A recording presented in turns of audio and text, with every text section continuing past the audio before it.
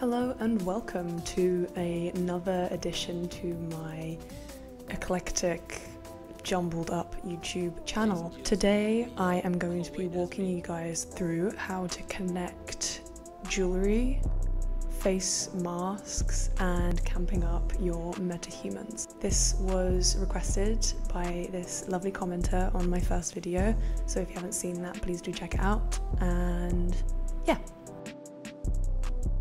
So here I just have a scene with a customized metahuman. It's in a bit of a funny, abstract bodysuit moment that I was just playing around with. Imported a mask, and I'm just going to show you the most straightforward way of attaching your masks first. So this mask was downloaded from Sketchfab and it's by Floyoink. That's fun. Floyoink. And what do we have here? So I'm going to drag it in, resize it using the snapping, and it probably could have been adjusted in the import, but I am lazy.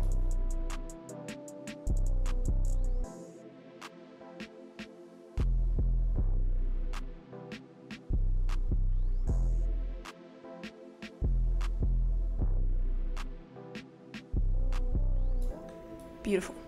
What we're going to do is we are going to create a level sequence by hitting cinematics level sequence and just name it whatever you want to. I'm going to go in attach, track, and track the metahuman and your accessory to sequencer.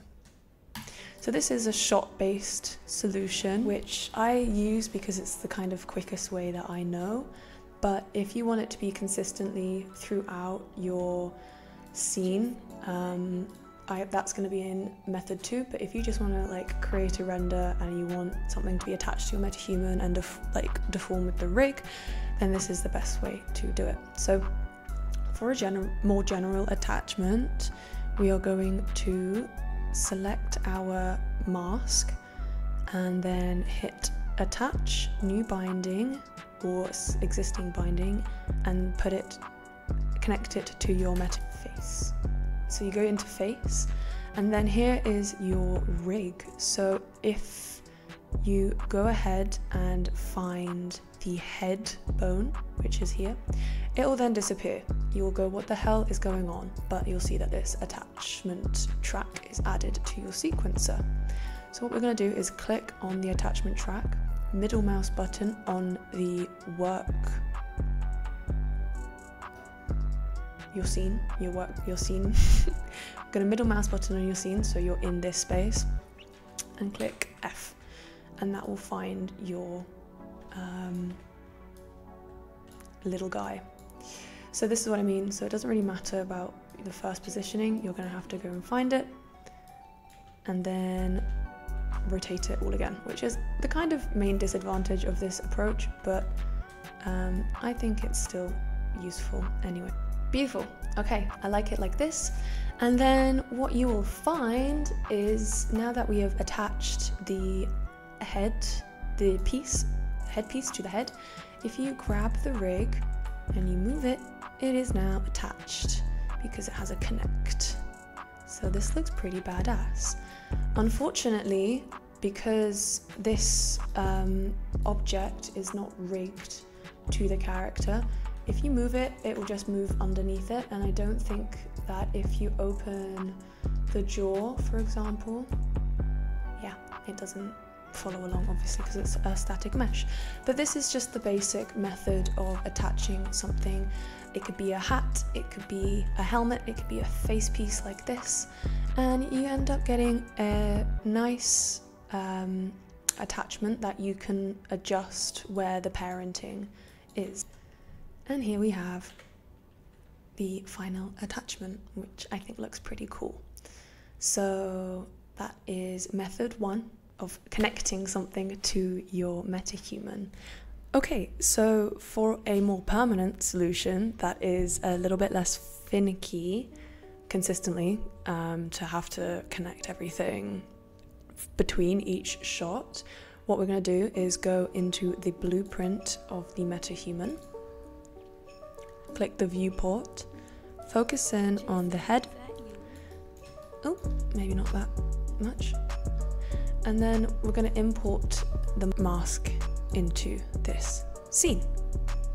So, as you can see, a bit too big now. Nice.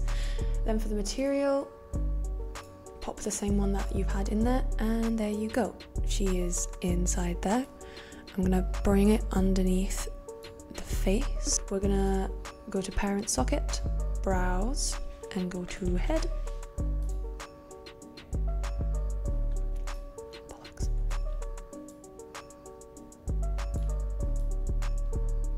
Cool. Bombastic side eye. Close. Now in our sequencer, she follows along. So now this is between different sequences. The editor and the parent will work. So that is 2 methods based on shot dependent or just completely throughout the scene. I find myself usually attaching in the sequencer because the main pros of that is that you can swap stuff around. So say for example you have an animation of like the mask being taken off, you can then change the connection point from the face to the hand, or you can swap them out and edit like this. If you want to do something with the ears, for example, you would change the connection point from the head to the ear. So I can show you inside of the blueprint.